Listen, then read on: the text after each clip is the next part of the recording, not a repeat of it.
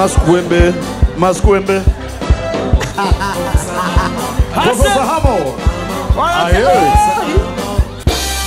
Yo,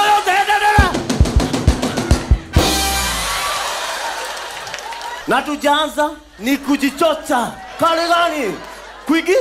Kuigia mifuko ya watu wakicheka unawanyang'anya.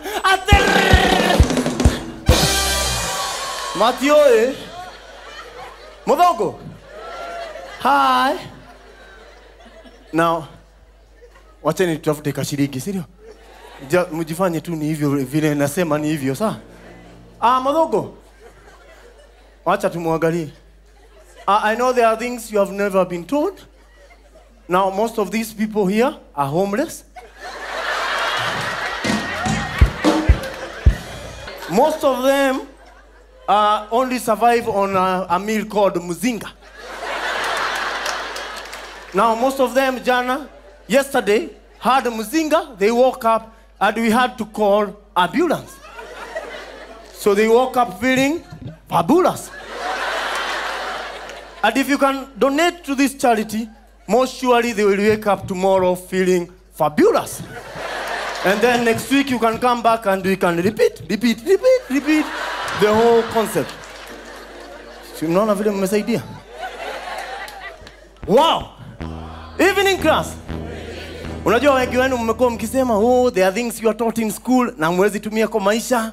Let me tell you, there are things you are using na hamujui. Kama insha za maisha. Unajua insha mlikuwa mnapatiwa, mnaanzishiwa insha, kamilisha insha ifuatayo. Ama mnamalizia unaambiwa anza malizia hapa. Kwa maisha kuna tuinsha kama uto. Kwa mfano ukiwa mtaani unatembea ukutane na wasee wakwambie itakuwaje? Hiyo ni insha, wewe maliza. Ama umetuacha hivyo. Hiyo ni insha, wewe maliza. Kuna hii insha ingine ya siku hizi inakuwa hapo katikati ya insha. Ama namna gani my friend? Hiyo ni insha iko katikati hapo, wewe jaza. Insha ya maisha. Kuna insha, kuna situation inaweza kupata ujipate ukiandika insha na huko ukijua unaandika. Unakumbuka ukiwa mdogo umetumwa mafuta ya 100, unajiambia kwa sababu hawajui nitanunua ya 95, 5 bob nijibonde. Alafu siku moja shetani anakunong'onezea. Unajua shetani is a liar. Anakudanganya, unachukua mandazi kwanza, ukiendea mafuta, ukifika unakuta kumefungwa. Sasa unaanza kurudi ukiandika insha, unajiuliza hii insha itaishaje?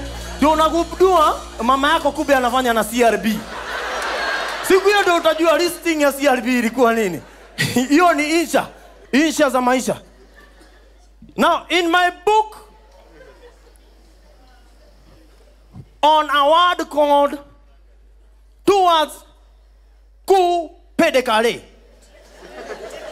Word ku pedicale. These are two words, ku and pedicale. Word kama sasa iko under ku wakati unaitumia kawaida. Sasa mrembo, poa. Hiyo iko under ku, but you can do, unaweza hii pedicale ikue sasa. Unajua hiyo maneno? Mtu akikupigia, ni aje brother? Watu wako poa? Ng'ombe zinakamwa? Sasa jua unafanyiwa nini? Pedicale. Uko karibu kutoanishwa. So kitu hata wewe umfanyie, jifanye network imepotea. Ndio pedicale kabla ku pedicale. I hope do not understand yana. Mzungu just get the. Okay, let me show you sign language.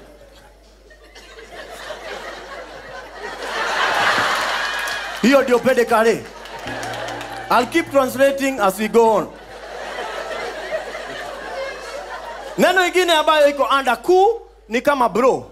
Bro ni jina mzuri. Ni aje bro, uko fiti? Nini? Lakini unaweza enda na huyu bro umpeleke Rolasio. Ni nyinyi mmeenda kupeleka.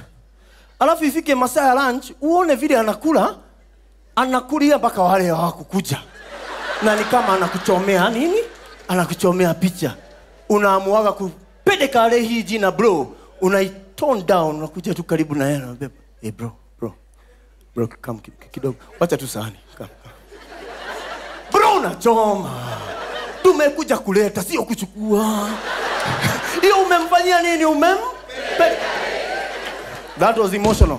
We can continue. Just remember the ninio, sir. Remember.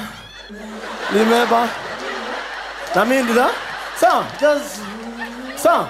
Just act as if you understand, sir. Wacha watu wa nyumbani wakuone. You understand what you are doing. I know this sounds, it looks epileptic. Don't worry. Just, sir, let's do. Oh, hizo ni zama za kale.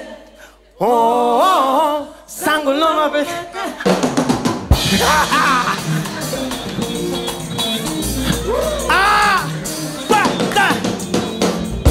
Kizamani kutoa kadi na maua.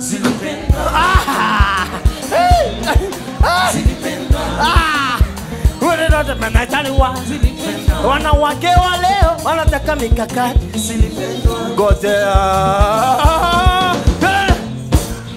Madogo, Mungu ni wewe.